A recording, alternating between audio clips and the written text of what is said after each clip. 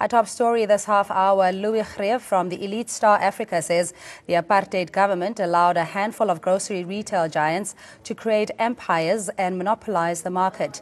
This emerged as the Pretoria leg of the Competition Commission's public hearings in the grocery retail sector got underway. EST Africa Managing Director Louis Greef lashed out at the big retailers setting up shop in townships. Greef says the big retailers are damaging the township economy by forcing smaller traders to shut down. Stakeholders and interested parties made submissions at the public hearings. The sector came under scrutiny after Massmart, which owns local companies such as Game, lodged a complaint with the Commission. Massmart alleges the retail giants blocked rivals by means of exclusive shopping centre leases.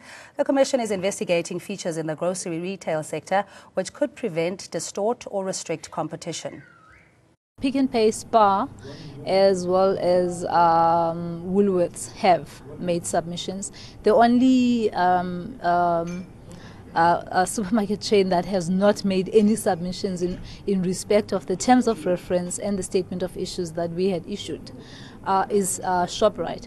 However, having said that, we have sent, we have had dealings with them. We have returned to everyone, all stakeholders, including ShopRite themselves, and we do know that they will be making their submissions in response to those. And I've also been made aware that they will now participate at the hearing as well. The big four, ShopRite, Pick n Pay, Walmart, Spar, and to a lesser extent, were allowed to build up retail empires in South Africa, keenly protected by the government of the day. And they went unchecked.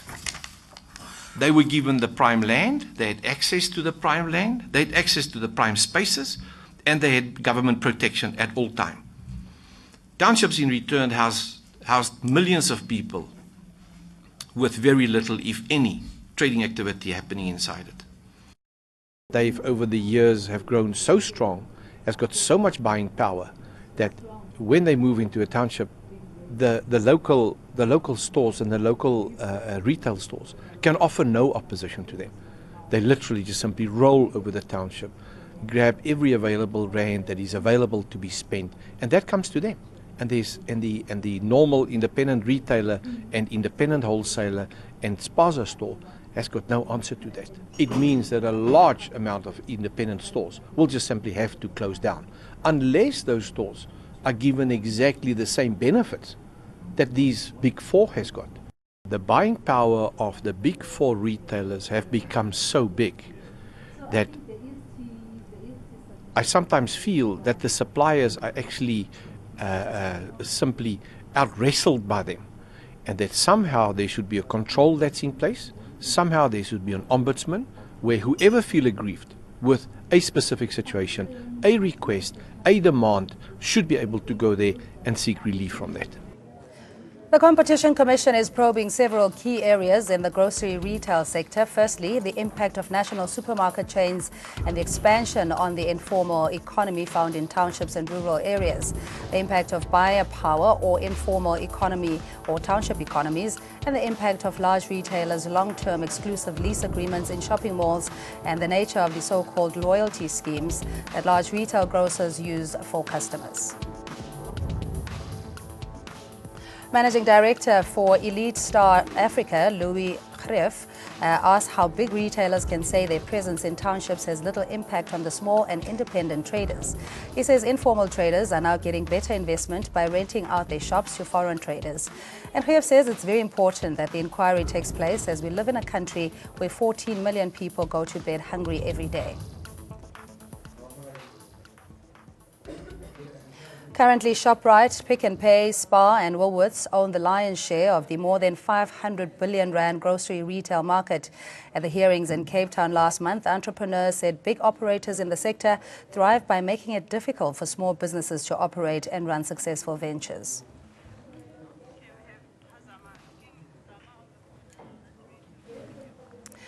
Joining us on the line is Volshia Kekwana, a National Black Business Caucus, and in studio we have Christo Yube, agricultural economist, and on the line we also have Zama Kambi. He is the secretary for Buy Black SA. Tony Modise is a market commentator. To all our guests, good evening to you, and thanks so much for joining us. As always at home, the lines are open 011-542-2186. We'll start in studio with Mr. Yube. Good evening to you, goeienaand and welcome. Goeienaand. Good evening. Okay, now put it into perspective in terms of how, especially we ill at ease to deal with the issues of the past, but how those still permeate in today's markets, especially in various sectors such as retail and grocery sector. I think, first of all, we see unintended consequences happening in this environment, and that's a phenomena that no one anticipated when the apartheid regime or when we actually liberalized in the total system. Now, there is huge concentration, but on top of that, the retail, the grocery stores see that we get food, we have food supply, sufficient food supply in our system. Last year we came from a very huge drought, and with that there was still enough food at affordable prices, although we saw that food inflation skyrocket. It's busy coming down. And that is a thing that we also need to understand. And why can smaller guys not compete in the system? I first think one of the main issues, these guys got the whole string of networks around them. And then they got economies of scale also working for them. Then they squeeze suppliers relatively in certain instances that these suppliers just cannot keep up with the demands of some of the retailers. But the retailers who concentrate retails is not bad only on the one side. They supply food, and so they supply food at affordable prices. That is what we also need to bear in mind. And what will the unintended consequences be, let's say, after the inquiry of the Competition Commission is done? I'm not sure. We must wait and see what happens. All right. On the line is Kambi. He's the secretary for Buy Black SA. Good evening to you, Mr. Kambi. Just tell us what Buy Black SA intends to do in order to create a more conducive environment for small players to participate in the mainstream economy. Good evening to see indeed and to all our viewers. As Buy Black South Africa, we've realized that government has got good policies, but it is difficult for them to work with private sector, especially in monitoring and evaluation. An example of those policies you might look at is the charters, procurement policies, enterprise development, your black economic empowerment, your triple PFMA, and the big business being colluding with each other. So one of the things we've decided to do, we've decided to set up a Buy Black South Africa to work both with the private sector mainly, and also to assist the government so that private sector can be able to work with government. Mainly to advise just the private sector how to work with government and promote enterprise development, as well as promoting just a business retrenchment support. There's some time where you find that the private sector, it is difficult for them to, they want to retrench because of some challenges, but they don't know how to go about it. So as Buy Black South Africa, we advise them on that. But also set up some local municipal cooperatives in each and every municipalities so that we can be able to work with them in terms of making sure the companies which are working within that proximity, the district, local municipality, they can work with both the private sector as well as government. Please stay on the line, Mr. Kambi. We have Tony Modise, a market commentator. Tony, thanks so much for your time. I mean, getting the shopping centres in the township then sounded like a good idea, but of course we know that the consequences had led to spaza shops and smaller vendors to be affected. I mean, would you say that the township economy, in a sense, is lost to the big players? Precisely, Cindy. You know, when it comes to the retail line of business, this business really needs to be able to promote efficiency, adaptability, and development to the... Tony, you still there? All right, we try and get hold of Tony again. Can you hear me? All right, we'll have to get back to him. Mr. Joubert, so how then do we remedy this? Because it has been 23 years of democracy, and we talk about an inclusive economy or growth economy where equal opportunities are shared by the majority of South Africans. We know that this is very skewed to the monopoly. So how creatively can smaller players still work within the current legislative framework? I think it's important also to understand what's going on in the value chain.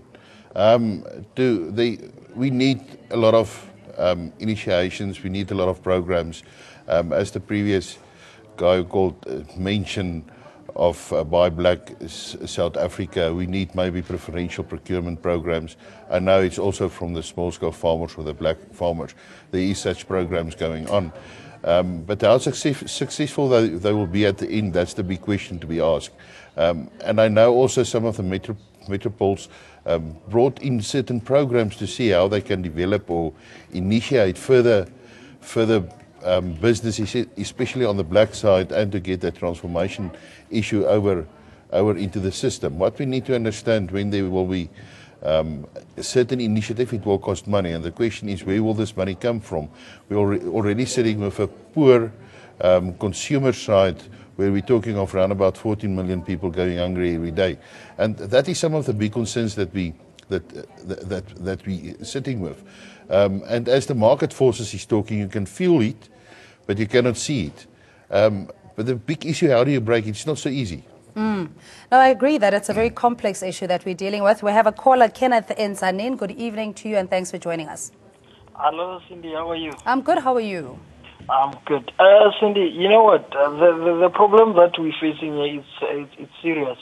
Like these retail stores, there's nothing problem on it. Reason it's being, look, if ShopRite opens in the villages, it's good because the guys that are operating on the villages, some of them they're selling rotten stuff, some of them they're selling things that are not SAB approved, some of them are manufacturing things that customers are buying, consumers are buying, are eating, are sick, and then the government is there. For example, if you are there in Gauteng, there's people who are working on the health and safety. There's people who are working on the food that have been expired. There's people who are working on the things that are not registered in SA. So, but they're not doing their work. So I think the retail stores like ShopRite, Pick n Pay, Boxer, and so on, if they open small shops in a rural area or township, they're doing good because they're giving us things which is SAB approved. All right, Kenneth, talking about the quality of the produce that retailers afford people in far-flung places. Mr. Gampi, just back to you. We heard Mr. Joubert talk about the difficulty in dislodging these very sophisticated, well-entrenched networks, be it manufacturing, distribution, retail, wholesale, the whole shebang. So in terms of Buy Black SA, you started with a demonstration in Durban to try and compel the towing companies to transform, but how do you realistically achieve the black economic imperatives of ownership, control and management?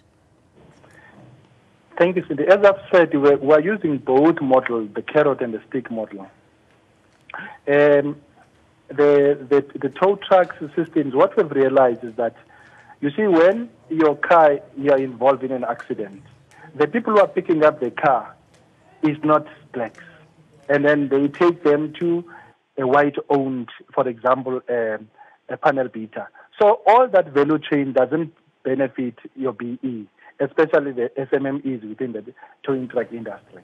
And that is something which has happened even, you remember the story about Tiger Oats, we were quoting about bread. You find that the small SMMEs who are involved in the bakery industry, they don't benefit from that.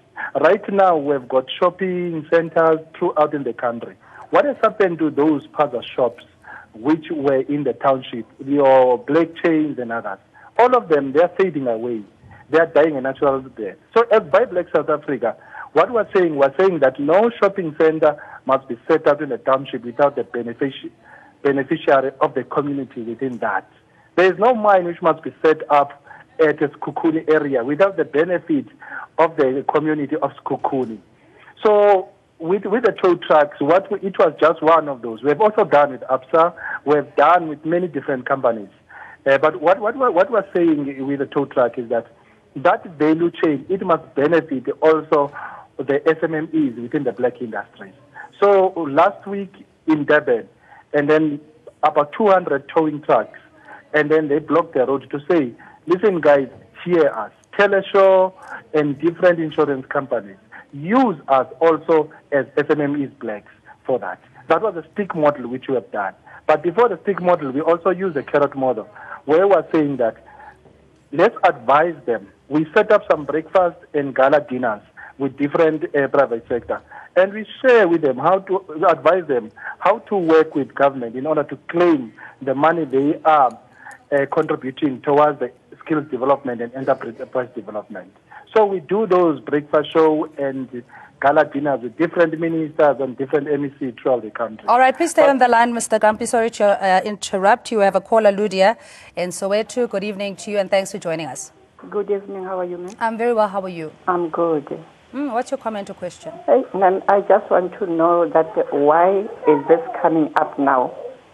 And by the time they were building these malls like Maponya Mall, you know, Jabulani Mall as well, why this mall as Plaza Shop and then this mall, other businesses were not interested in being allocated in these malls? Because right now there is nothing that we can do. Woolworths is giving us quality food. Woolworths is giving us more often, you know, specials. They check the expiry date. You'll never find anything from Woolworths that has expired.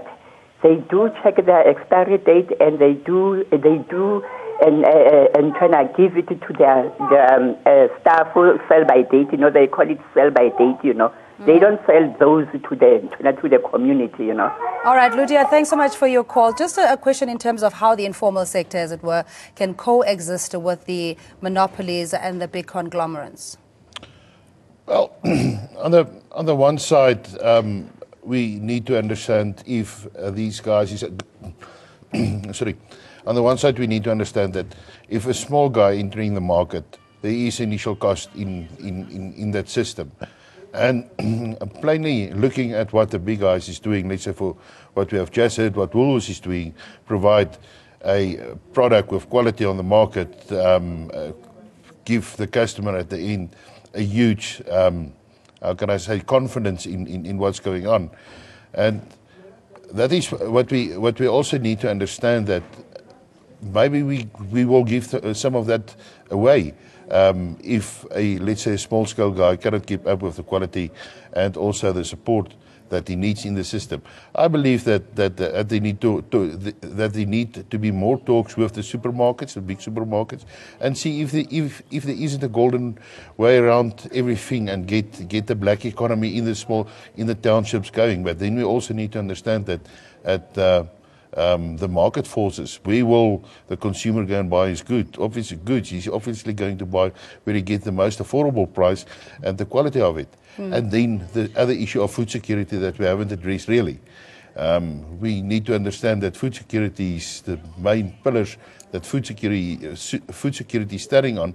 Is first of all affordability, then we're looking at availability, and then we're looking at accessibility, and then also the nutritional value, which plays a huge and important role in the total system. Yeah, Mr. Yobe, just please hold that thought. Lot is calling us from the Eastern Cape. Good evening to you, Molo Buti, and welcome to ANN7. Hello, most unfortunately, I'm not present. I stay in the Eastern Cape. Okay, so what was your comment or question, Lot? Okay, I just wanted to say, you know what, these people are so entrenched themselves, you know, like they've even taken over, like in the liquor industry, whereby, you know, we literally can do anything. You know, they've broken down all our small structures whereby we want to uplift ourselves. And I'm very glad that this sort of like, this inquiry, sort of like these two radical transformation, which we really need. I just wanted to say that. Thank you appreciate it. Thank you so much, Munir Lot, calling us from the Western Cape. And we have Tony Modise back with us, an economist. Tony, I mean, with the current legislation, do you think we need more enforceable laws that will drive the radical economic transformation, especially in light of the sunset clauses and all other hurdles that prevent a true, coherent, or rather egalitarian society? Precisely, Cindy. What is needed is basically what these people are doing, they are gatekeeping the market. So technically, this is limiting the economy in terms of its growing as well, because, I mean, competition really, provide development to the economy, provide consumer as well with competitive prices, and they give us both, choices to product. So if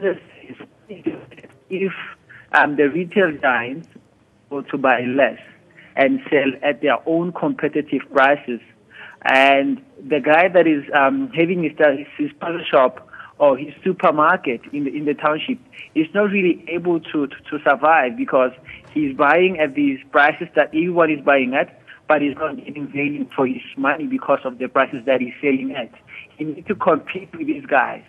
These guys are really becoming unfair to the market because they're eating.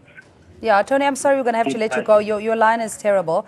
I will continue very briefly with Mr. Gampi, just in how the system discriminates still to the smaller players, and yet the established businesses are allowed by law and encouraged to participate economically in townships and rural areas. Where is the creativity in establishing township economies from scratch, or are we looking at franchising what is already existing? If you look at it in Gauteng, for example, Cindy, we have managed successfully to implement township revitalization program, where we know that from the government perspective, government will secure most of their services, 30 to 40% of their services from the township market. But think about it, if we can do this in all provinces, we have got township revitalization program, it will be good. But we need to prepare then the SMMEs in those townships so that they can sell quality goods. So that's what the Buy Black is doing. We have approached the BE Commission and we have asked to partner with them so that we go out throughout the country and we prepare our SMMEs in different provinces so that the same thing which is happening in Gauteng, it can happen also there. Because, for example, if you go to Venda, in Venda there is a fruit and veg market in Venda. What we were saying with the MEC of Agriculture there to say, let the fruit and veg and vendors supply the markets like your Zimbabwe, like the nearest areas and Maputos, so that people, they can buy food from there. But we don't want eggs from Venda, which is being eaten in Venda, if you find that it's coming from Free State, as if there are no chickens in Venda. So as we set the agri parks in different provinces, we also make sure that in those agri parks we have got these markets for the SMMEs, which we have.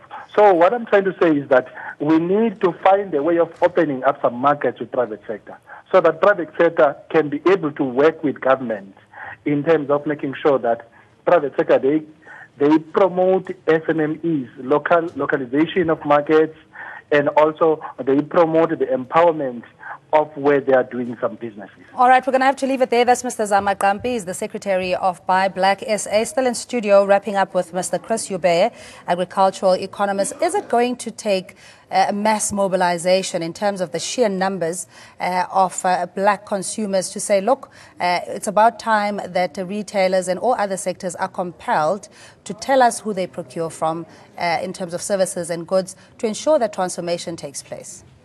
Very difficult question.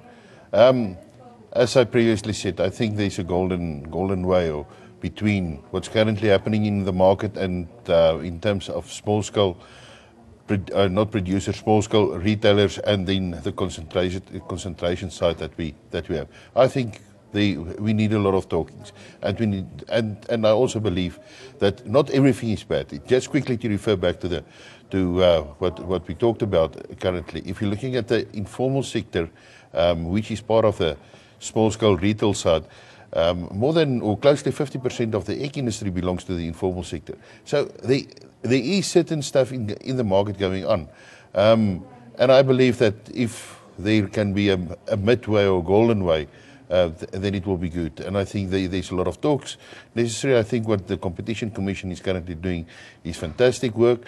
But yes, we also need to understand the unintended consequences that can happen in the market. All right, Christo, we're going to leave it there. Thanks indeed, Christo Joubert, agricultural economist, Tony Modise, market commentator, and Zama Kampi, secretary for Buy Black SA. And you at home, thanks indeed for calling in as well. We take a quick ad break. We'll see you shortly.